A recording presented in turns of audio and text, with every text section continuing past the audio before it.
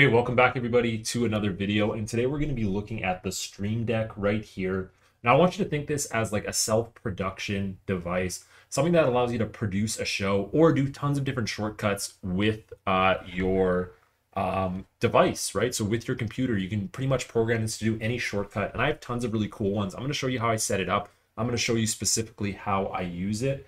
Now, if you're doing any sort of live streaming, this is a must-have device because it helps you switch between scenes on OBS, and it also helps you add different audio and really anything that you want to do on your computer. So I'm actually going to pull up the Stream Deck software so I can kind of explain this a little bit better. So here you can see on the screen, it's emulating the different buttons on the Stream Deck, right? So each one of these can have its own unique function. So you can see I can switch between my main face cam and my mini cam with just a press of a button. And I even have my own customizable pictures.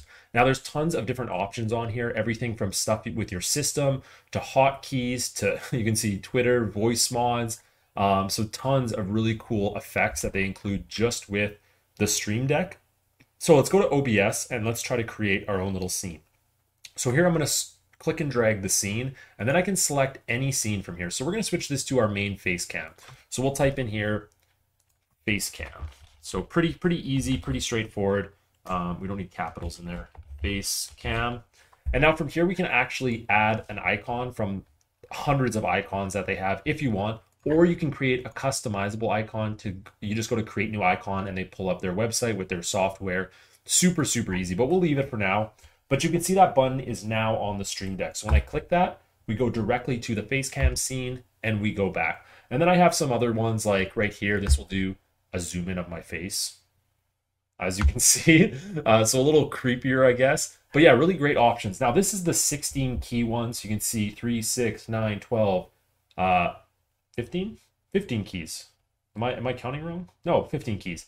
But you can go here and we can actually add multiple layers. So now you can see, depending on what you're doing, you'll be able to switch through options and add as many layers as you want in there. So now we're going all the way through and we can have tons and tons of keys set.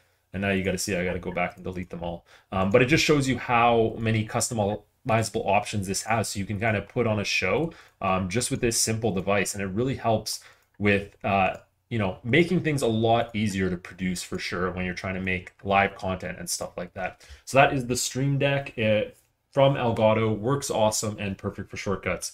Thank you guys so much for watching, and I'll see you in the next one.